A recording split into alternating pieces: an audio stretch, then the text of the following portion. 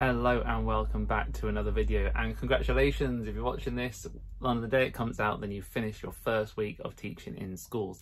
Now there might be your first week of teaching ever, there might be your first week of this year, there might be your first week of this decade of teaching, depending on how experienced you are. But congratulations, whoever you are, and however long you've been teaching, you've done your first week this year, which is always a big achievement to say, yeah, let's take that week off. And I think hopefully this week would have been a success. I'm very much looking forward to this week because it's one of the rare times that we actually start on a Monday. So our inset days were before the weekend and my class are back in school on the Monday. So I get a full week with them to get the week started. And I always much prefer that because it's a chance to get all your routines set in place and get a full week of work done before you get a few days off again. And that's just nice. I much prefer that to then having a few days in and a few days off, then back in for a week. And yeah, hopefully it will have gone really, really well. I'm obviously filming this just before we go back, so I'm fully optimistic and looking forward to it. Now, if you have been back at school this week, then in the comment, do let us know how your week has gone. What were the best bits? What were some of the tough bits? What things you're going to work on? What are you looking forward to about going on to next week? And this video is all about those people that might not be looking forward to next week so much, because it's highly likely that some of your first weeks will not have gone as well as you wanted them to. And you might be worried about all sorts of things. And teacher dread, or Sunday night teacher dread, or nerves for the weekend is always a massive thing that teachers talk about. And if you are feeling that, then first off, don't worry about that. Don't think there's anything out of the ordinary. That's something that every teacher gets. And I'm sure I will feel the same nerves on the first night before going back to work. I always do at the end of the summer holidays. You feel nervous. You're not sure if you can remember how to do it all. Look, I'm about to start my 5th year of teaching. And even now, when I was getting my old classroom ready, there were things I forgot. When I first did my plan for the term and I fit all my subjects into it, I completely forgot to plan for one of the subjects. And I just forgot it was a thing I had to do. And I did get it sorted and I did remember. And you know, there's all things that now I am getting better at sorting out, but it's just to say that, look, guys, you will forget things and things won't go amazingly first time, so don't worry about that. And we're going to talk about some of the things you can do to help that out and help get rid of those nerves building up to your first day back. And especially for a new teacher, I remember I was nervous every single day, and having 2 days out of class, I was fully nervous for that Monday back in school again after my first week. And I wanted to build on things. I wanted things to go better than they had done, because not everything did go amazingly well in my first week. And in fact, my first week of teaching ever, I wasn't even in my classroom, because the whole school was getting a new heating system put in, and my classroom was the one being done in my first week, so I was teaching in the hall. So my second week back after my first weekend was actually my first day in the classroom. That led to a whole load of build up nerves. So it's just about, guys, look, those nerves are normal. Just get used to them for now, and we're going to talk about things you can do to get around them. And first of all is to make sure you're not working every single day, and get outside during the week and go do something. Nerves don't get fixed by just working. Your nerves get fixed by experience, by time, by getting the job done. And if you can get the job done quicker and you can go do some other stuff, then please do make sure you do that at your weekends. Don't think you've got to spend your whole weekend sat doing some work because you're not worried about the next week. The next week will come and will get itself sorted, and you will get it sorted in the time you've got. But make sure at the weekends you're going to go see some friends, you're going to go see some family. For me, it's about getting outdoors. It might be going to the park, it might be going for a walk, going for a bike ride like I used to a lot. Get outside and do enjoy yourself, because A, the cold weather's coming. We've hit autumn. It won't be long before it is really cold. It gets dark earlier. So enjoy the warm weather while you've got it. And B, get that fresh air in your lungs, get that exercise done, get your body remembering that actually you've got a really busy term coming up. You've got lots of time in school where you'll be stuck inside doing some work. So while you've got your weekends, do enjoy them. And that should help the fact that you get to do some other stuff. You're not just 100% thinking about work, because that's the quickest way to lead to burnout and leading to getting fatigued and tired and struggling to get to the end of term. So make sure you're using your weekends wisely, first of all, and that you're getting outside and doing something else other than just working. And second of all, make sure you're working efficiently. Make sure you're getting everything done you can at school. Don't think another way to get around teacher nerves is to make sure you're doing loads of work at home as well. Because working at home generally, well, there's two things. One, it takes a lot longer. Working at home, especially for me, is never as efficient as doing it at school. If I work at home, then normally I'll get distracted by something on TV, or my little boy will come and want to do something with me, or I want to do something with him, or I want to eat some food, I'll have a drink. There'll be all sorts of things that will distract me from doing the work. So it takes twice as long, and that's never efficient. It's never a good way to do it. And B, I'll either forget to take something home, there'll be something I need that's at school on a computer system. There's just so many reasons why working at home doesn't necessarily work. And for some people, they do it brilliantly. And for those people, then I'm A, slightly envious, but B, I congratulate you because you can get something done that I can't. But if you are one of those people that can't necessarily work from home the best way, that doesn't mean you still have to struggle on and struggle through. Just get it done at school. Maybe take a bit of extra lunchtime out to do it. Maybe take a little bit extra time after school to do it.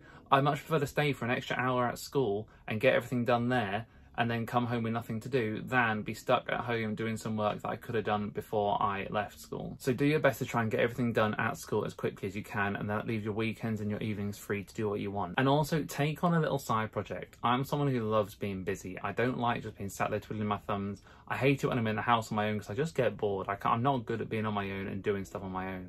So take on a little side project. Now that can be anything you want. That could be, for me, I think it's these kind of things like filming videos, like buying stuff and collecting things. I love collecting football cards at the minute. It's one thing I'm really interested in, and it's something that I started over lockdown because I had a bit of spare time. Obviously we all did, and it's just something that's kind of reignited from a childhood hobby. But it can be something as simple as that. You know, it might be sewing, it might be creating something arty. I'm not very artistic, so that one's not for me. But have a little side hobby that you can invest some time in. You've got to have something other than your job where you feel passionate about it, you feel like you want to do it and you want to get it done. Because otherwise you feel like your whole life is just kind of a repeat of working, eating, sleeping, and it just goes round and round and round, and you don't have that extra spark of why you do something. And that's something a lot of teachers struggle with, especially when it comes to things like burnout, because teaching can be a bit of a lifestyle. It can be one of those jobs that takes over your life. And that is what leads to kind of those nerves as well, because you don't have something that takes your mind off it. You don't have something that pulls your attention away from it. You don't have something that you're thinking about. So it used to be when I first started teaching, all I do when I go to bed is I think about what I'm doing the next day. I think about what I need to get done to get ready for school in the morning, what I need to get printed off. If you can, you might be hearing ice cream. That's a bit late for an ice cream, but probably it's the last run of the season.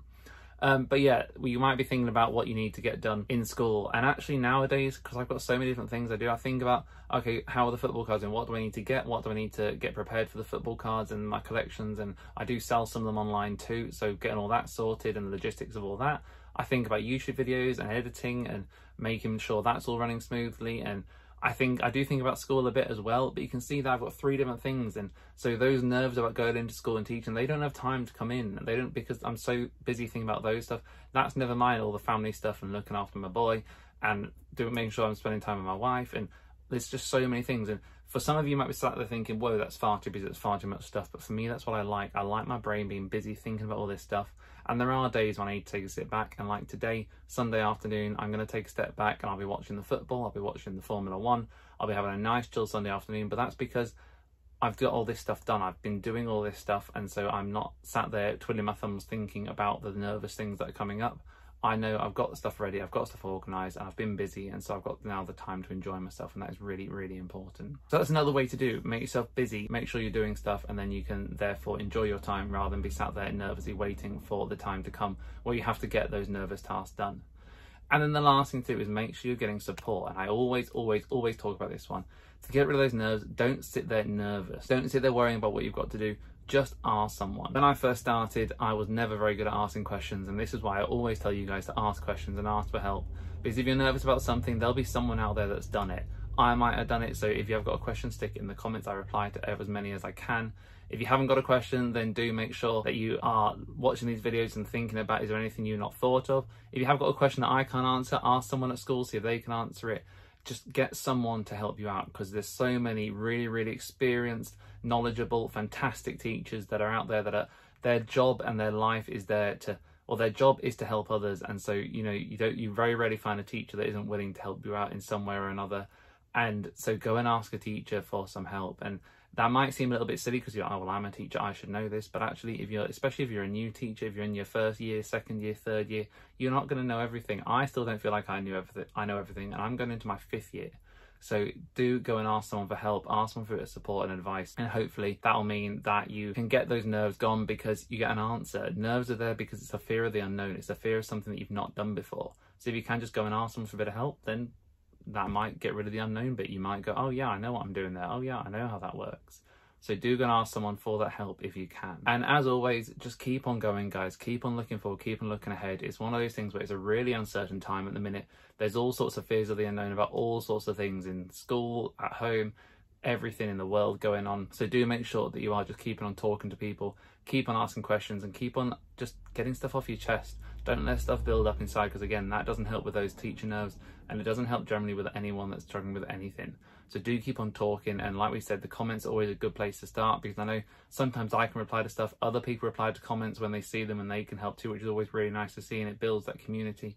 I think there's about 14 or 1500 people on this channel that are subscribed to it now, and loads more than that watch these videos, so there'll be someone out there that can help you out if you are looking for some help. And as always, there's a new video here on a Tuesday, Friday and a Sunday, so do come back then and do subscribe if you're thinking you enjoy this, and hopefully we'll see you all very soon on the next video.